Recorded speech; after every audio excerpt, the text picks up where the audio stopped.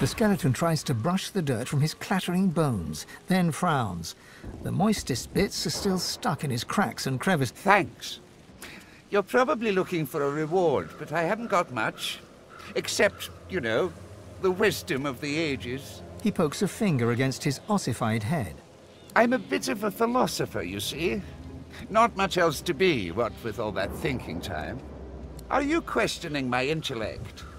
You think you say more sooth than me, a verified soothsayer. The skeleton pauses and sighs, then straightens his spine with a clatter.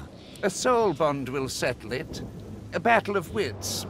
Then the cosmos itself will decide who can better face the truth of our own essence, me or you.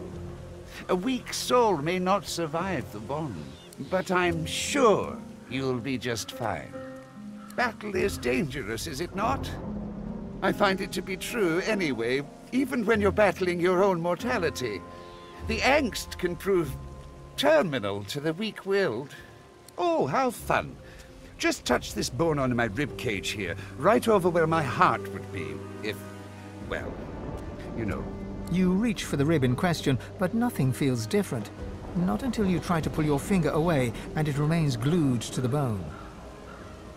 All right, miss. Deep thought. First up, our purpose in life.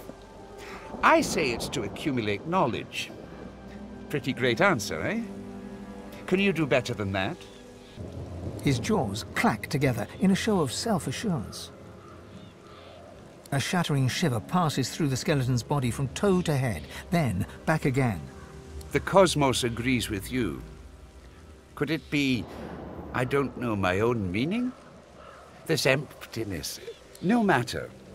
Surely you cannot best me again.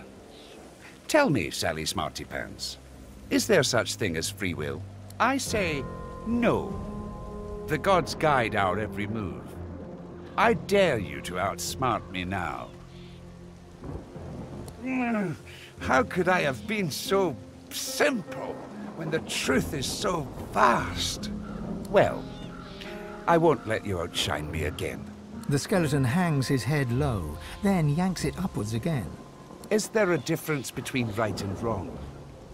The truth is that there is not. Only action and consequence. Oh-ho! I got you there. You feel the bond break between your finger and the skeleton. You pull your hand quickly back to your side. I can't bear this existential agony. What have you